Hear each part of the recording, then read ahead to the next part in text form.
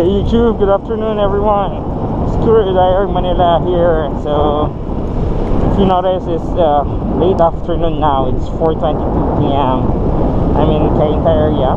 My destination for today is Cubao area. Actually, I'm going to workplace for some urgent matters. So let's see how much time it takes at this time of day to go there. Typically, you know, if it's lunchtime or right after lunch, it typically takes 20 minutes to travel there. So today or this time, let's see if it's if there's a big difference between the time.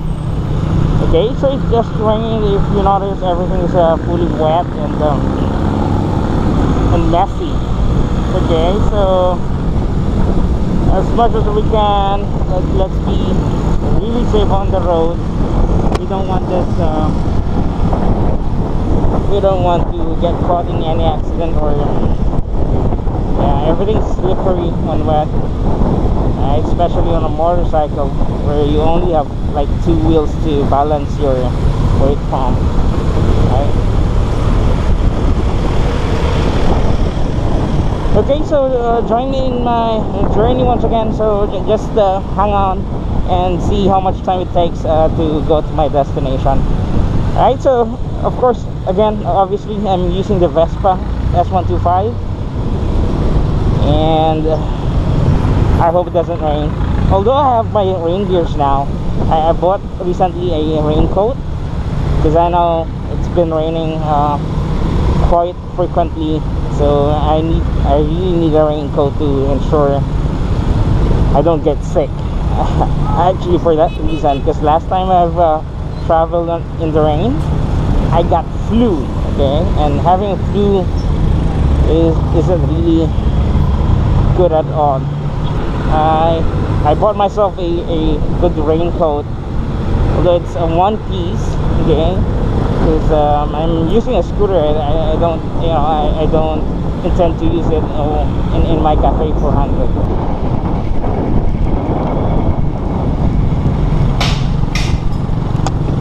Okay, so if you notice, it starts raining again. So I'm gonna stop somewhere where I can wear my raincoat.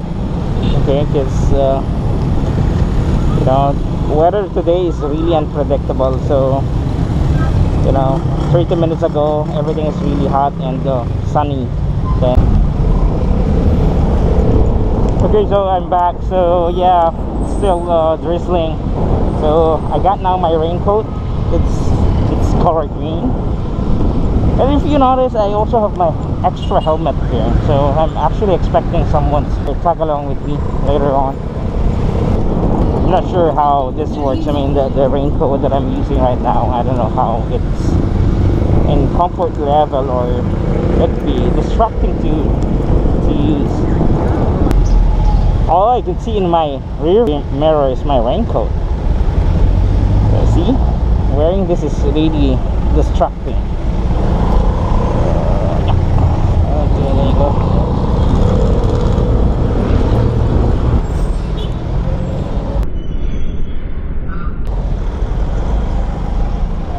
Bad guy, bad dude, just throw something on the street.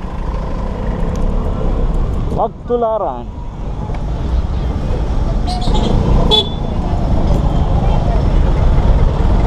Yeah, some pedestrians do that. They just don't care. They're just gonna step into the road without even trying to look at. I mean, it's pretty common now that there's a lot of riders out there.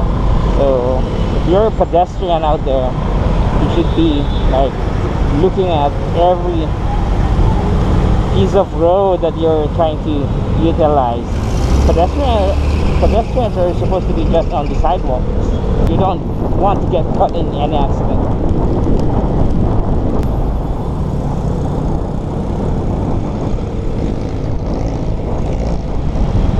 Times like this where traffic is really heavy, try to find a pack. Okay, because the pack where every motorist, like motorcycle riders goes, that's the most efficient way to do it. you don't need to like reinvent the wheel. I mean, if you can see them going through or passing through something, then just follow them, and you know, they serve as a guidance for you. But of course, when you follow a path, definitely you have to watch out your side and everything around you, because sometimes they really squeeze into a very tight space, or maybe another car might not be noticing you at all.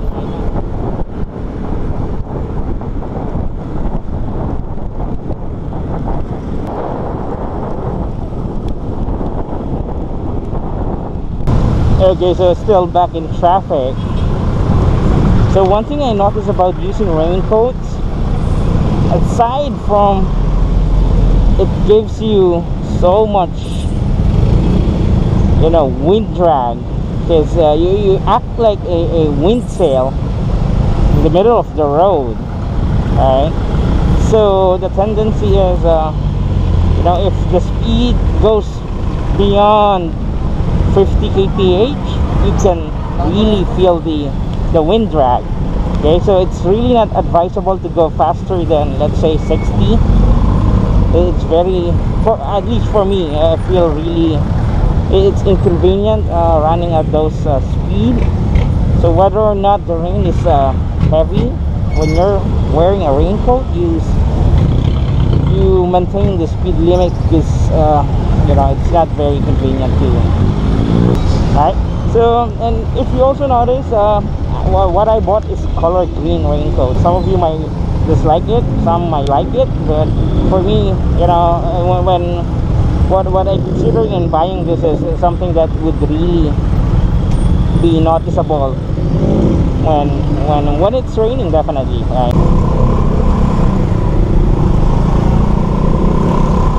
Okay, so once again, I'm back in traffic, going to Blue Ridge area.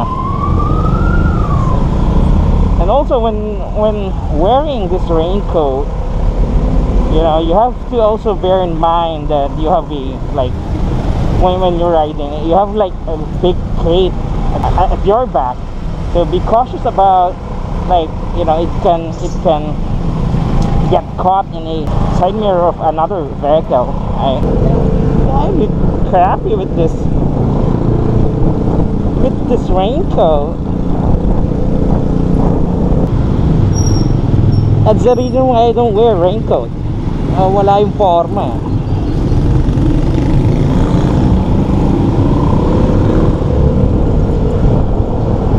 But I learned it by the hard way. Is you know, one time when it was really raining hard, I didn't wear raincoat. I tried to beat the rain, and only to find out I was the one who got lost.